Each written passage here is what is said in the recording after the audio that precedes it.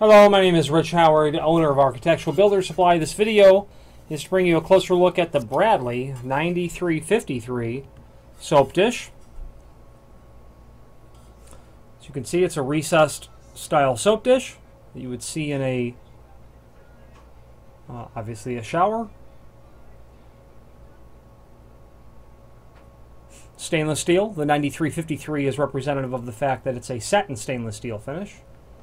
Let me get you a focus on that.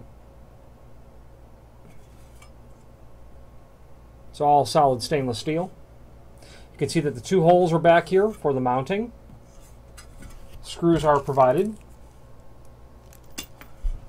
These two little pegs that you see here are for the included soap dish, and these soap dishes are also available separately. I think the part number is P19-079 for this. I'm going to pull that up while. Soap dish snaps in place. Can be removed for cleaning.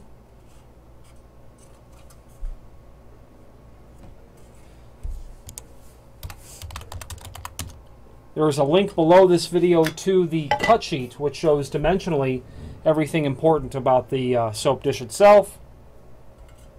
The part number, by the way, on this is a P15-079, not P19.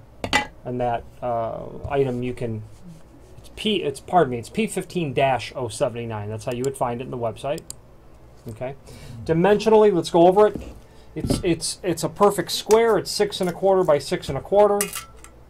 Overall dimension. Okay.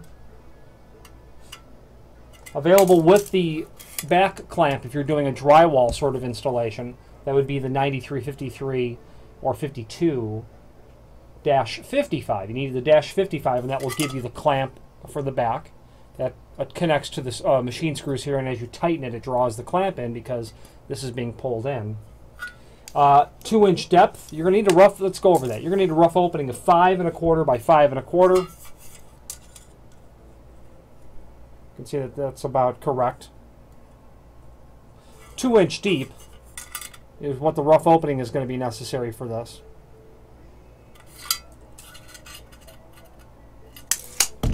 And you're going to attach this obviously to the back of a stud that you're going to find in the wall.